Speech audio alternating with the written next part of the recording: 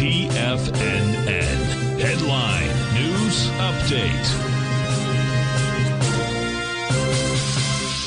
Good morning, folks. Steve Rhodes coming to you live from the shores of sunny Delray Beach, Florida. This is your 11 a.m. update, and we've got a mixed bag out there. Now, that's to be expected. We've taken a look at profile levels that suggest that we're in a consolidation pattern. So this is to be expected. We should see this for a few days out here. You've got the Dow up 98 points, S&P up 5, NASDAQ up 81, the Russell's down 25. Semis are flat out there. You've got gold trading flat. It's trading out at 1964. Silver's up 28 pennies. That's a 1.1% move, trading out at 25.23. Light sweet crude off $1.63. Natural gas down a penny, and 30-year Treasury printing out 126.28. That is back 4 ticks. Let's go take a look at that 9-panel market update chart. We begin with the ES Mini. ES Mini, we're trading above profile. We negated, or it negated, its Rhodes Momentum Indicator top from a couple of days ago. So this suggests it wants to continue to head higher. But if we do get, or when we do get, a bearish reversal candle, that will suggest that we've got at least a short-term top.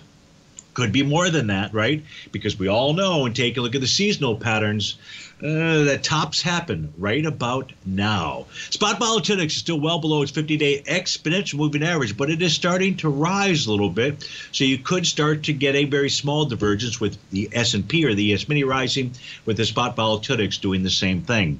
The NASDAQ did negate its TD9 count, or TD sequential count yesterday, so that suggests higher price. It did trigger, you don't see it here, but a Rhodes Momentum Indicator signal has been triggered, and therefore a bearish reversal candle would also identify a top there. U.S. dollar index likely targeting 98.87.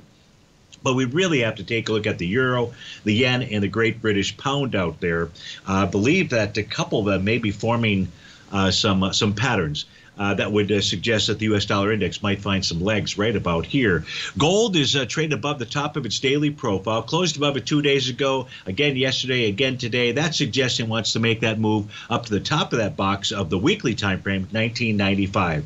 Silver, it's in a mind of its own. It's up above the prior highs. The prior highs I'm referring to are the ones from back in June. So now that sets up a move. Get my cursor out here. That would be nice.